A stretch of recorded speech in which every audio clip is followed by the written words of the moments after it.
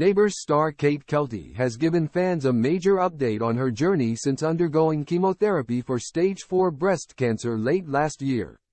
Kate Keltie, 37, announced she is now cancer-free as fans were updated on her journey on the fundraiser website set up for her, which has collected more than $37,000.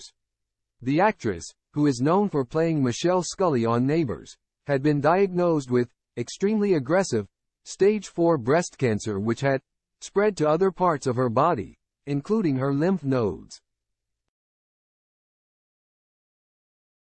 blood and hip bones. But now, the GoFundMe website has been updated with the good news after Kate responded well to the treatment.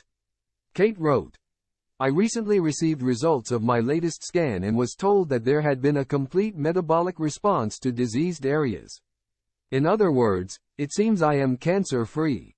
Kate's uncle Michael told Daily Mail Australia, "All I know is that she qualified for a particular type of treatment and had it. When she went back with her mother and father, the doctor said, 'It's gone. It's completely gone.' They didn't know what they were hearing when they were told. They said, 'What do you mean, it's gone?' He said, 'It's completely gone.'" Kate had announced her diagnosis back in November 2022, with the GoFundMe page stating that her cancer is aggressive and has spread to her lymph nodes, blood and hip bones. The message read, "Our beautiful Kate is going through the unimaginable.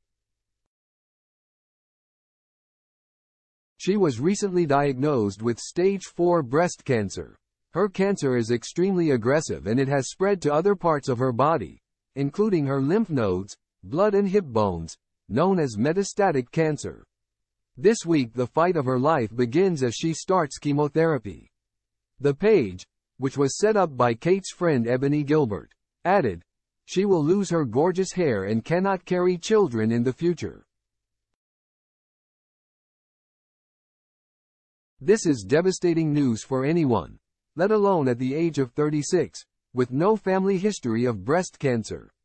Kate will then require chemo infusions every 3 weeks for the rest of her life, and potentially radiotherapy and surgery too.